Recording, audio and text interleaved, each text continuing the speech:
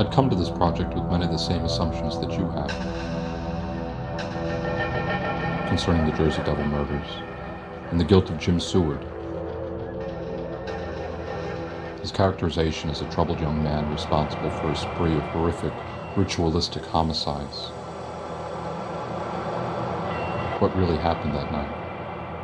And is Jim Seward truly responsible? Most people, when they commit a crime, aren't being videotaped, like, when they're doing it, or like near the time when they're doing it. It was like spying in on this crime about to happen. No one else had the opportunity to commit those murders except for Mr. Jim Seward. I feel weird about it. Yeah, I know, me too. This whole idea to come out into the woods and stuff. Suddenly they want to jump into doing, big time live, from the Pine Barrens and have radio and internet and this and that. And, I knew it was going to be a fiasco. I didn't really think it was going to end up like it did, but I knew it wasn't going to look pretty. The attacker was using both hands with two weapons and was ambidextrous. Two separate instruments were driven into the victims at the same time. I think to anybody, if you found 47 pieces of a human being or human beings, it would be very disturbing.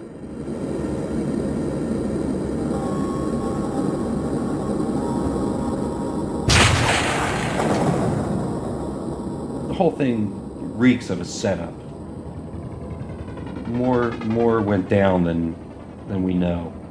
Jim's an innocent man, and this was not investigated in any way, shape, or form. The one thing about this with, this guy Jim, the case they built up against him, it was all circumstantial. They didn't have any actual evidence that he did this, but, he was the only one there. Also, if he's an innocent man, there's a killer on the loose. As they said on Fact or Fiction, you decide.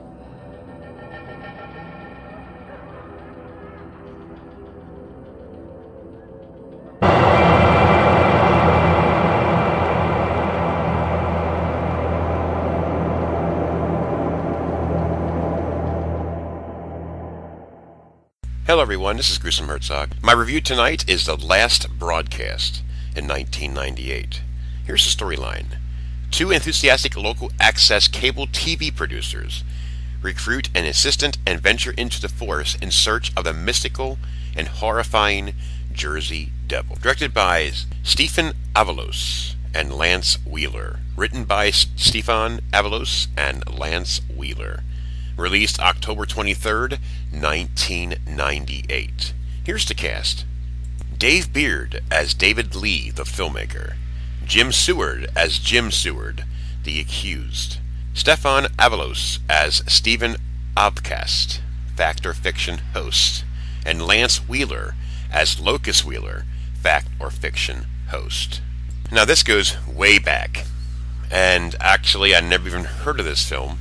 Well, maybe I did back in the day with the controversy between them and the other film from 1999, The Blair Witch Project.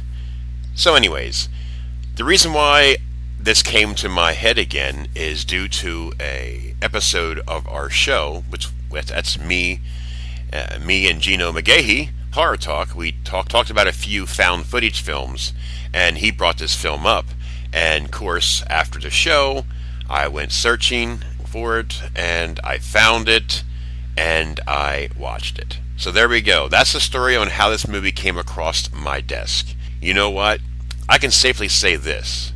I like this film a little better than The Blair Witch Project. This was a movie, found footage, of course, I mentioned, about two enthusiastic filmmakers had this show, and it was failing miserably after a few years. So they wanted to think of something clever. Well, somebody gave me the idea of going to the Barrens to look for the New Jersey Devil. And, well, something happens. And that's basically what the story picks up at. And there's an investigation. Jim Seward was accused of... You have to watch this because, one, it's a badass found footage film. And believe it or not, from 1998. Again, thank you, Gino McGahee, for bringing this to my attention. I absolutely loved this film. There are some really, really, really good found footage films, in my opinion, and this is one of them. I really dug this one. So if you haven't seen it, definitely check it out, because it's well worth a watch. The Last Broadcast in 1998. This is Gruesome Herzog. I give this film an 8 out of 10. I absolutely enjoyed it. An interesting storyline with a major twist at the end. I will say no more. This is Gruesome Herzog, and I'm out of here.